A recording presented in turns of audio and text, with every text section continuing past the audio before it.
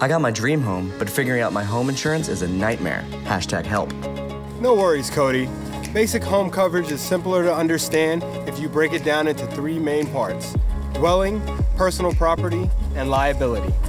Dwelling is what covers your physical home from storms and wind, lightning and fire, or collisions. What's inside your home, like electronics, clothes, and furniture, is protected from damage and theft by personal property coverage, but only up to a certain amount. Items like a wedding ring or stamp collection may need to be identified for additional coverage on your policy.